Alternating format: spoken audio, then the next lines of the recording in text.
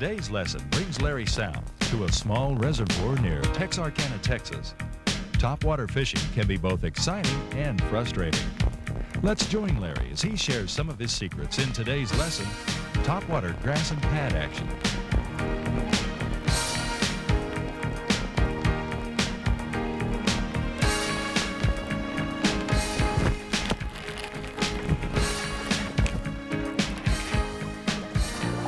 Hey, come on, Bert, grab that popping frog. There you go, fella. You know, I did something there that a lot of times will cause you to miss a fish. Jerk too fast.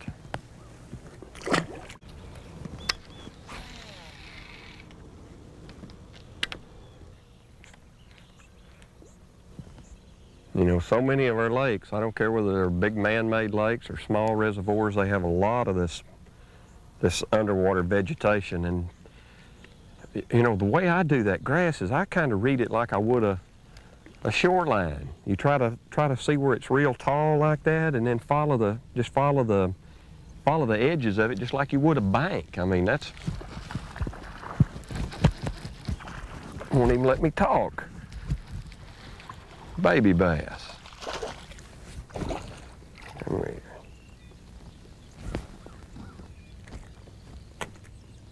But just follow them edges of them grass lines and just kind of make your casts accordingly and follow it and just pitch down the edge of it. And because so many times, I mean, the bass use them edges just like they're highways. If you don't follow that edge, you know, I've always said edge is the whole key to bass fishing. When fishing visible underwater vegetation, try to find the edge and follow it, working the edge thoroughly with your bait. Remember, edges are the key to bass fishing.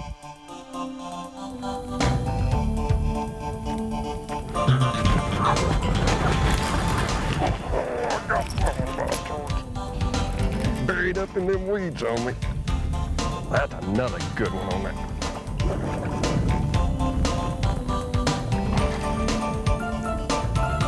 Good frog bass.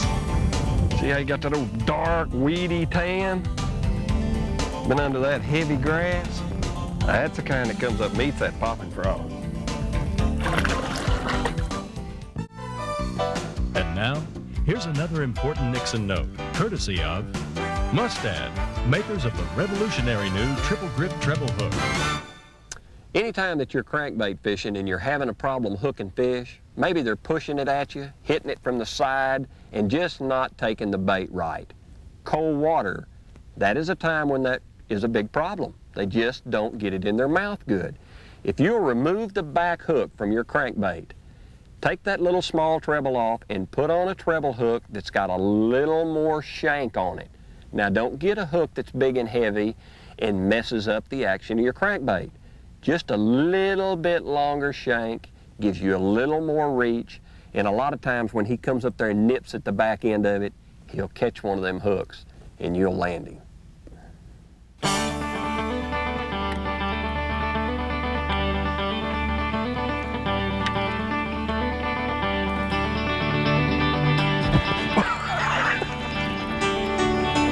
Better than most. He was a wild man too. Not bad. Ouch. Got him on a trailer hook. Come out of the shade.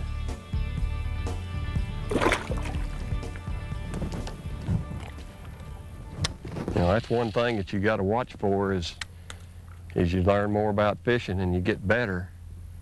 A lot of times the whole key would be following the shade.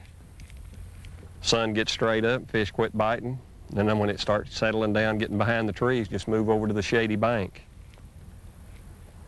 Not always the answer, but it can be.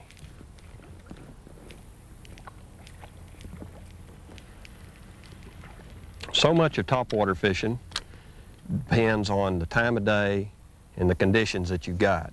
And one thing that I found in a lot of lakes is if you've got a lot of shallow water, if the lake that you're fishing is basically all shallow and slightly off-colored, you're subject to catch bass on a topwater plug all day long, so don't be afraid to throw it. Now, clear water lakes, that's a totally different story, because it may be just 1 hour in the morning and 1 hour in the evening, and the rest of the day you're wasting your time unless they're busting the surface on shad. Now, if they're schooling on shad, then you can catch them on top. When fishing topwater baits, time of day can be one of the most important keys. In shallow water lakes with slightly off-colored water, you may catch fish on topwater all day long. However, in clear water lakes, you may only catch fish on topwater for a brief period in the early morning and again in the late afternoon.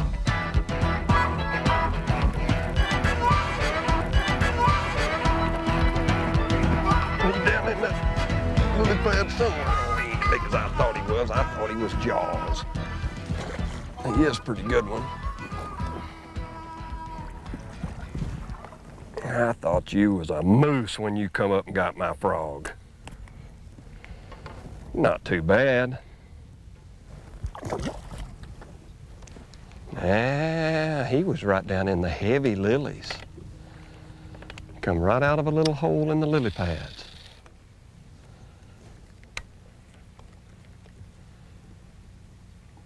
Now see, I think that is the kind of stuff that a lot of bass get in, and you can't catch them. I mean, they just go back in that stuff and bury up back in there, and until they're ready to eat and come out, you just can't hardly catch them. They're extremely hard to fish because it makes such a solid mat on the surface. I believe I have people ask me that question about as much as any question that I get asked is, how do you fish heavy mats of lily pads? And the only thing you can do is throw a popping frog or a rat or a spoon and do the best you can to get it in what little holes that you can get it in. Because it's like, if you tried to flip all that, it's like flipping a jungle. You know, if it had a definite edge and isolated pads, isolated little clumps, now you can flip that. But when you take a sea of lilies like that, that is an extremely hard place to fish. The only thing you can do is work the edges and cast over into any little holes that you can see and use a real weedless bait and keep your fingers crossed. You know, there isn't a lure that has treble hooks on it that can be fished around this type of stuff. I mean, you've got to have a weedless bait.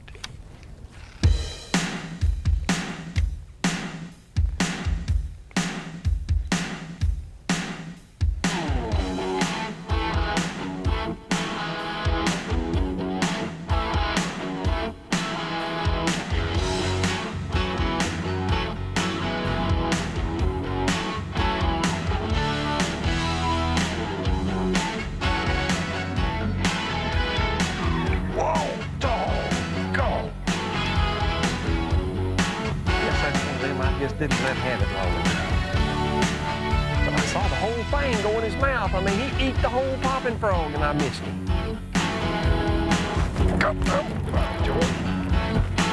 Oh, and he's a good one, too. Good one.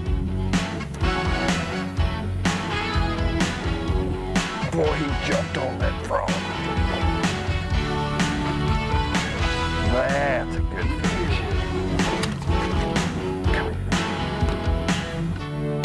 That is a good frog dance. And he got it. I mean, he got it. He's not hooked, he's just kind of... Yeah, just there. Ain't that a nice one?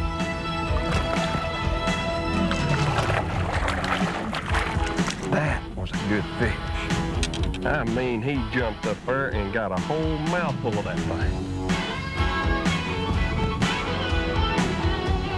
Well, I'm gonna tell you one thing, it's fixing to be bad around here. We're gonna have to make a move here pretty shortly. A nice thunder boomer fixing to come in. Had the fish a biting good for a few minutes, and then bam, they just quit. Well, folks, It's here and we gotta go. It's a bad one, about to blow me off the deck of this boat. Hope you've enjoyed the show today. Come back and see me again next week. I'll teach you how to be a better bass fisherman.